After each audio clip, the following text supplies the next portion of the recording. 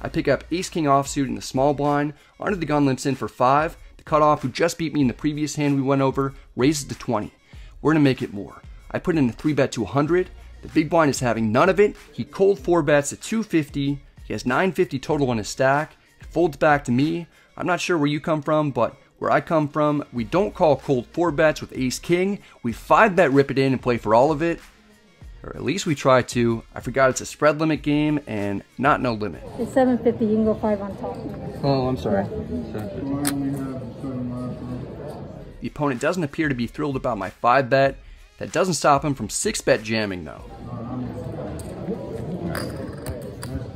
Don't you dare nice hand me before all the cards are out. Now I have no shot at winning. I don't have a clue what I'm up against at the moment. I figure I'm probably flipping against pocket jacks or something. It'd probably be a lot more entertaining for you guys if we both opened up our hands so that everyone would know what we're up against. Alright. Sure. What are you reading in my vlog's mind? It ends up being about the best case scenario for us. We're up against ace-queen suited and have him absolutely crush in a pot that's nearly $2,000.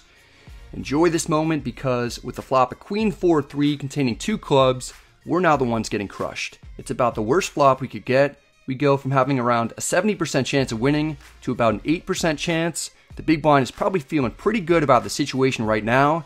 There's still a turn in the river to come though. Of course. Nice then. That's right. With the turn being an 8, I give him the old nice hand right back to him to undo the jinx that he tried to get me with earlier. I'm drawing dead to 2 outs. If you want to see us hit one of them, then on the count of 3, you better smash that like button harder than Mario smashes baby turtles with his hammer. Ready? Let's go. 1, 2, 3. The river is the 10 of spades. We lose a big one. Wow, I'm shocked that didn't work. The next part, I'm going to be honest, I'm a little bit embarrassed about. I try to keep my cool most of the time, especially at events like this, when I'm hanging out with viewers, but after the way that this session has started, particularly when we get it in good for almost a 400 big blind pot and lose, I'm on edge and I just kind of go off. I considered editing out my reaction to the hand because I'm not proud of it. For transparency reasons, I figured it's best to show that I'm human too, so here it is. It's pretty rough.